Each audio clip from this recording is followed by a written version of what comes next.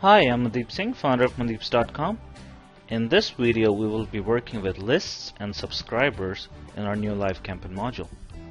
So let's get started. After you have the module on the page, you would want to make sure that it's configured and set up. You can refer to our Getting Started video to do that. Now, after you have done that, you want to go ahead and create a bunch of different lists so your end users, the subscribers, can subscribe to them and receive new emails from you. So let's get started. We're going to go ahead and click on List and Subscribers. And as you can see, there's no subscriber list yet. I'm going to go ahead and click on Create a New List.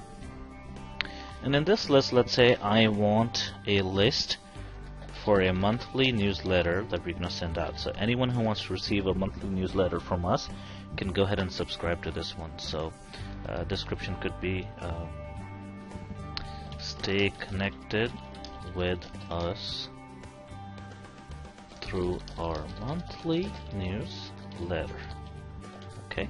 Now, list type. By default, you want to keep your list types public, which means the users on your website's visitors can see the list, subscribe to it, unsubscribe to it, and so forth.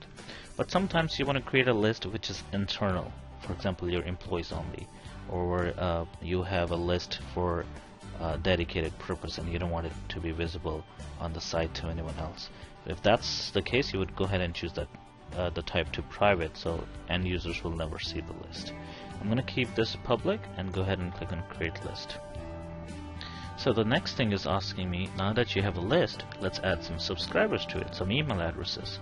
Now there's two ways to do that. One is manually, where I can just copy and paste a bunch of email addresses here. And here's some of the formats. I can also include the first and last name of the email address, a user, along with their email address. Or I can go ahead and just upload a CSV file. So I'm going to go ahead and do that first. I'm going to click Add Files, and I have a CSV file here called mock data. I just created some random test data to demonstrate this, and I'm gonna go ahead and show that to you. I have this file right here, mock data, and here's the Excel file, and it has about 10,000 records in it. So let's go ahead and import this in. I have the first name, last name, email, city and state, and country of the users. So I'm gonna go ahead and select this file. And basically, Live Campaign is saying that I am only interested in three fields: first name, last name, and email. So could you please tell me which columns they appear in? So I'm going to go ahead and say first name appears in first name, last name appears in last name, and email appears in email. And then basically ignore city, state, and country. I'm going to go ahead and click Preview and make sure that my data is mapped correctly. And as I can see, that first name, last name, and emails look good. And at this point, I'm going to go ahead and click Import Data. And it will take just a few seconds, and Live Campaign will go ahead and import all those for me. And there you go. It imported 9,996 email addresses. Now, why did it do 9,996 and not all 10,000? Well, there could be duplicate email addresses.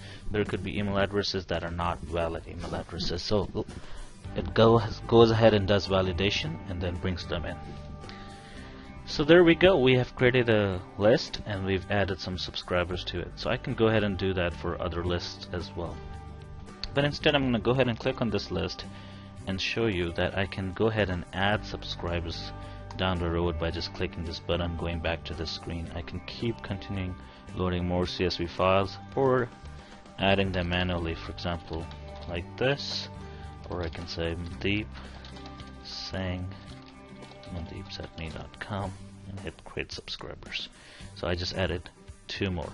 Now, if you can see, it only added one, not two, because those two email addresses I typed were identical, so there's no need to keep both. We just kept one of them. Now, let's say if I were to go ahead and see all of them that you added are subscribed, meaning they're subscribed to your list.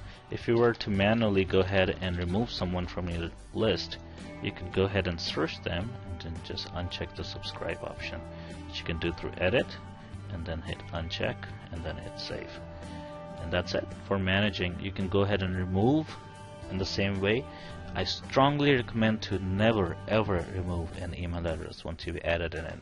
If you don't want them to receive email address, just make sure they're not subscribed, because by removing them you create a loophole where you could reintroduce that email address later and the emails will start going again. It's better to just make sure that it's there and you choose unsubscribe option. Okay, so you have monthly newsletter and here's some subscribers. So we've seen a couple ways to add subscriber. One is to import a CSV file, the other is to go ahead and manually add them. Now what if your users want to subscribe themselves instead of you doing it? And I'll demonstrate that in a second as well. But before I do that, let's create another list. Let's say promotions and deals, and be the first one to know when we have a sale. Okay, so let's go ahead and create this, and as you can, we're going to go ahead and add just one of the addresses to this list. Now lists are separate entities, so a same email address could be in multiple lists. When you're going to actually send an email campaign, you could choose multiple lists, and the campaign will be smart enough to make sure that it's only sending one email to that one email address and not multiple of them. Okay, so I'm going to get out of this, and let's say we go to the home page and you want to add a subscribe now form or something here. So let's go to add new module, and we're going to grab the live campaign sign up module and let's add it here. Okay, so it says let's go ahead and click on manage to configure this. I'm going to go ahead and do that, and I have the option to ask the user for their first and last name, or I can leave it blank. And then once they click on sign up or join, which lists do you want me to subscribe them to? So I would like to go ahead and subscribe them to both.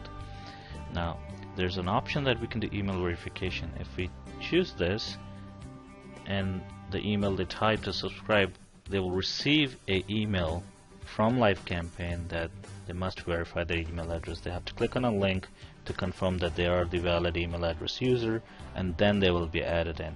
If you don't uncheck this, then they will be added in right away. This option right here is basically gives the user the ability whether they can choose which list they want to subscribe to. If I uncheck this, they wouldn't know which list they're getting subscribed to, and they will automatically get subscribed to them. This is a header text that appears. For example, join our mailing list to always stay connected. This is the text that appears in the button to join, and this is the message after they clicked on the join. If you're using one of our skins, you will get a matching theme that you can apply as well. So I'm going to go ahead and hit save here, and you can see live campaign sign up here appears, and you see the two lists. And they can go ahead and choose which list they want to apply to, join, giving me their first name, a last name, and email address, and hit on join. Now it's really up to me how I want this to display. Let's say I don't want so much information. I don't want to see, I don't want them to see the list, and hit save. Now it's simple. Give me an email address and hit join. And if I do that, it'll just tell me thank you, you've just signed up. You can change this message to say whatever you want. And that's really it. It's that simple to go ahead and have people subscribe to your subscribers list. This is it for this short video, which shows you how to work with lists and subscribers. If you have any questions or concerns, please do let us know. Thank you so much for watching the video.